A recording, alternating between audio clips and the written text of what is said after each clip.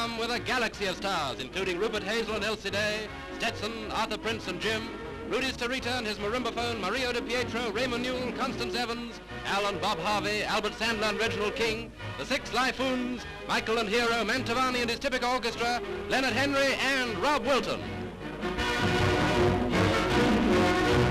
First on parade in a spot of harmonilarity, those favourite artists Rupert Hazell and Elsie.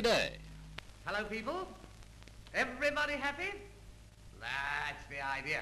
Well, I suppose you're all wondering why I've dashed out and interfered with a jolly good programme. Well, I'll tell you how it happened. Do you mind if I burst into rhyme? Not at all, Reuben. Right-ho, I will. I am the messenger of mirth. I sing of joys in store, of actresses, comedians, with funny gags galore. They send me on quite early just to stop you getting drowsy.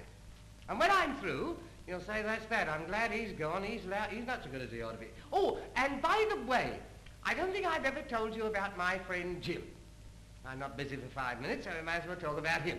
You know, Jim's been married 3 times, otherwise he's normal mentally. I went to the funerals of his first 2 wives. He invited me to the funeral of his 3rd wife the other day, but I refused. My wife said, well, why not go? The food's always nice. I said, well, what's the good of going anyhow? We never have anything of the sort to invite him back to.